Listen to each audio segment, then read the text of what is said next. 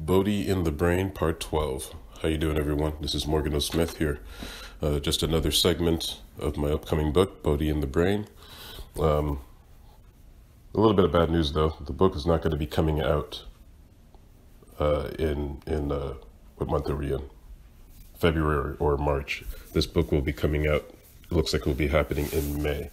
So in the meantime, I'm just going to be putting out these segments, just talking about the book, because there's so much in this book that can be to be covered, and I can go on and on for days in regards to the information in this book and how it pertains to Yinnergy. Yinnergy is the program that I created back.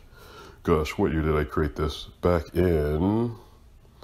Officially, I created it in 2010.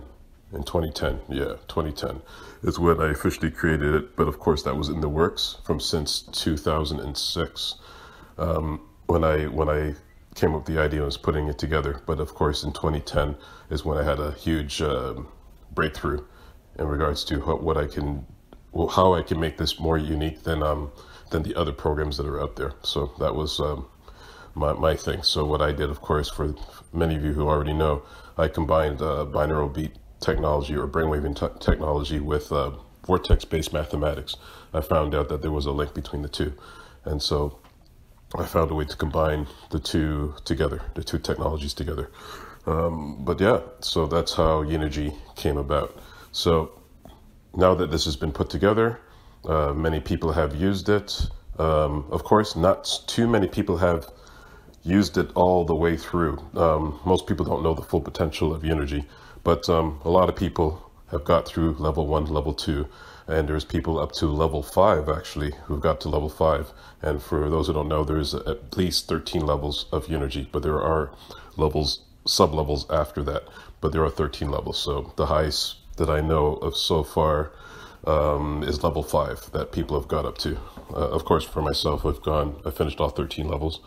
But the furthest that people have gotten to is level 5, and just imagine what would happen when other people get to like level 10, level 11, 12, 13, and so on.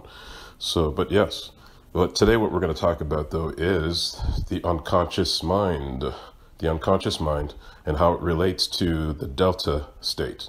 So delta, for those who don't know, is one of the brainwave states that we produce, that we have electrical activity that's happening within our brains, and they happen at different states. So at the faster states, you have beta, and faster than beta, you have like high beta. After that, you have gamma. After gamma, you have hyper gamma, and after gamma, you have lambda. And lambda is a brainwave state of 100 to 200 hertz per second. But at the lower states, the slower states, I should say, so below beta, you have alpha, and then below that, you have theta, and then you have delta. But we now know that there's even slower brainwave states below delta, which are epsilon, the default network, the default mode network. What am I saying? I feel like I'm saying that wrong. And iota, and there are probably even slower ones than that. But we'll focus on delta. Delta and below we'll focus on. So you have states of consciousness, which of course are, you're in your conscious state. So as you're listening to me right now, you're in your conscious state. You're conscious of what's happening in your surroundings. You're conscious of what's kind of happening to you internally to some degree. Internally, at least with the mind. Subconsciously, or should I say subjectively, you have some awareness there. And that's your conscious mind. But there's actually a lot more happening than that. And most of us are only aware of what's happening consciously. But there's also the subconscious mind, and the subconscious mind can be looked at as the part of the mind that's part of the programming that's happening that allows your conscious mind to do what it does. There's programming behind that, and that's controlled by the subconscious mind. But below that, you have the unconscious mind. And of course, it's called unconscious because you're not conscious of it. So for those who study psychology, they would have a better understanding of the conscious mind, subconscious mind, and the unconscious mind. There's a lot that is happening that is happening in the unconscious mind, more than anything else, more than the subconscious and more than the conscious.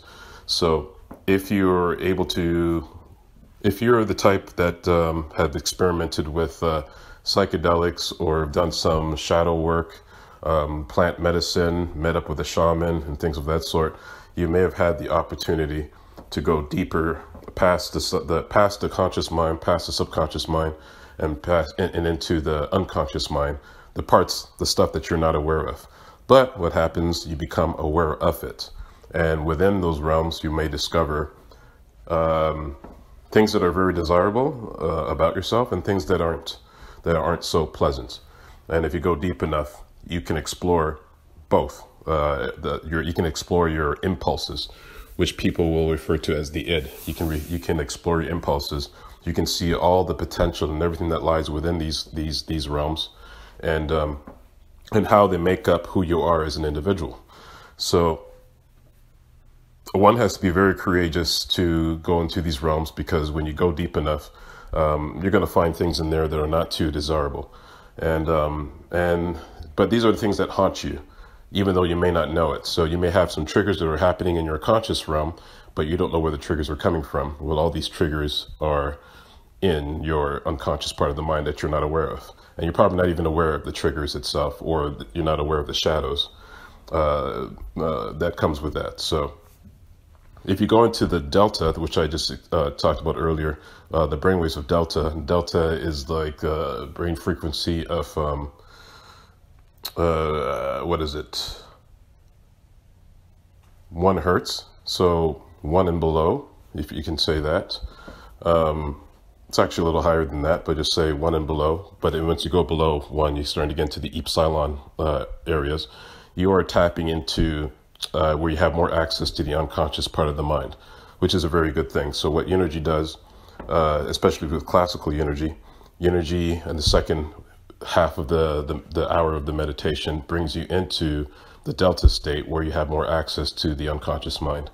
And when you have more access to the conscious mind, when you expose these frequencies to the slower brain waves on a regular basis, you start to release any stuck, unresolved material that is happening in that part of the mind, in the unconscious mind, which is really the majority of who you are as a human being.